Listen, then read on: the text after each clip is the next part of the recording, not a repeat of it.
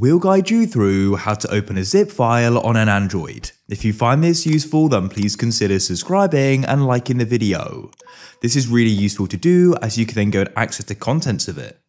To go and get started, we're going to be using an app.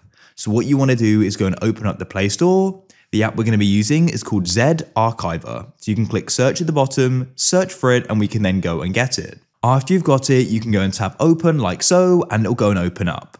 We've had this pop up at the bottom, we'll press OK, and you need to go and give the app permission.